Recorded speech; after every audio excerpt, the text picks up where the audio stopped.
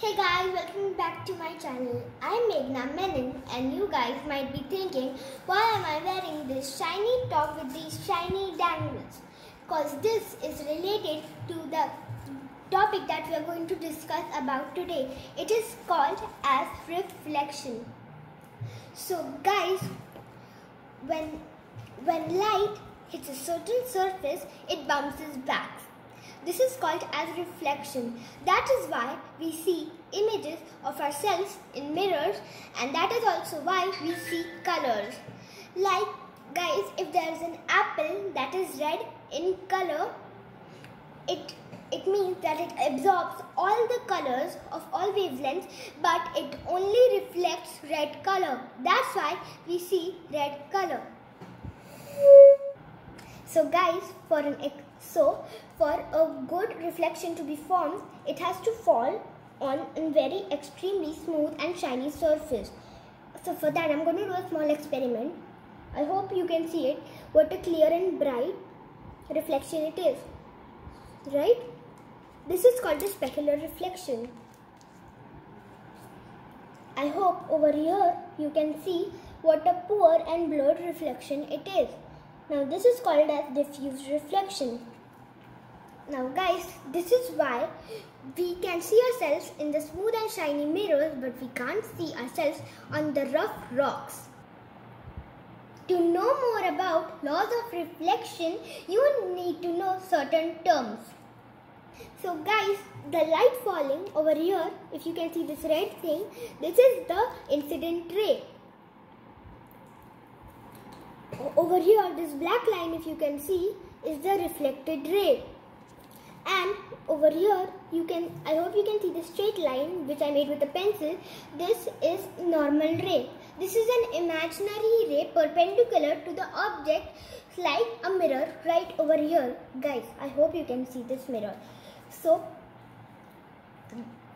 guys, there are three laws of reflection.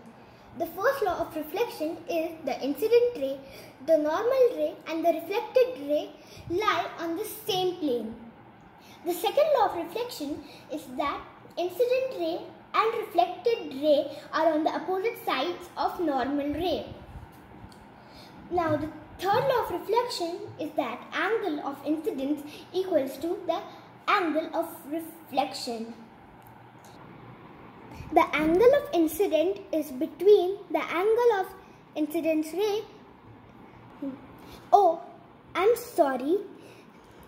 The angle of incidence is formed between the normal ray and the incident ray, and the angle of reflection is formed between the reflected ray and the normal ray. So guys, I'm going to be showing this within.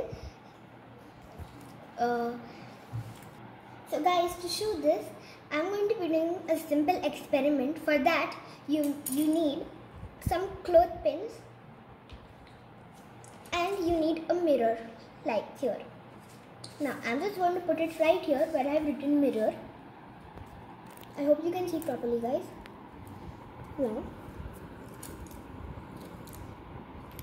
throw the light, guys.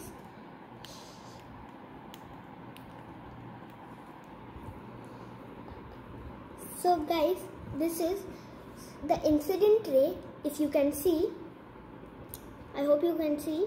And this is the reflected ray, and this is the normal ray, which is imaginary and it is perpendicular to the object, which is the mirror.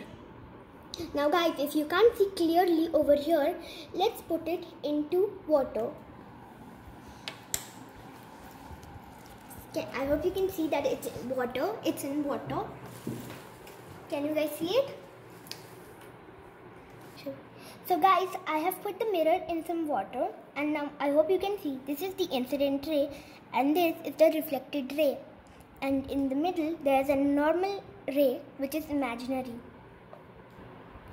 Now guys, I hope you can see all three are on the same plane. I know you can't see the normal ray because it's an imaginary ray, guys. So, but it's just right in the middle right here. I hope you can see. Now guys, if you can't see it clearly, we can also put some Dettol. So guys, now I've put on the lights. I'm just going to be adding some Dettol. A few drops will be okay. So I'm just going to take it on this cup.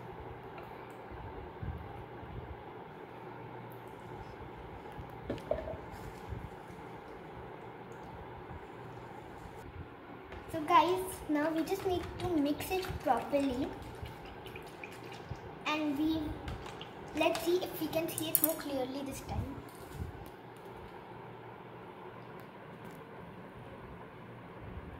Can you guys see it?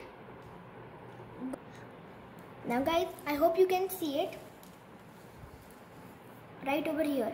Incident ray and reflected ray. Now guys, let's just revise the laws of reflection. So the first law of reflection was that the incident ray, the normal ray and the reflected ray, all three lie on the same plane. Over here you can also see that they lie on the same plane. Reflected ray, normal ray, and this is the incident ray over here. Now the second law of reflection is that the reflected ray and the incident ray both are on the opposite sides of the normal ray. See, they are opposite from the normal ray. And the third law of reflection is that the angle of incidence equals to the angle of reflection. Right guys? I hope you can see it right here. So guys, over here you can see so many incident rays. I hope you can see, and over here some corresponding reflected ray.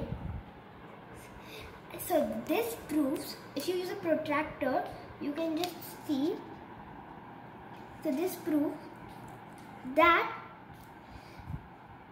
the angle of incidence equals to the angle of reflection. So bye guys.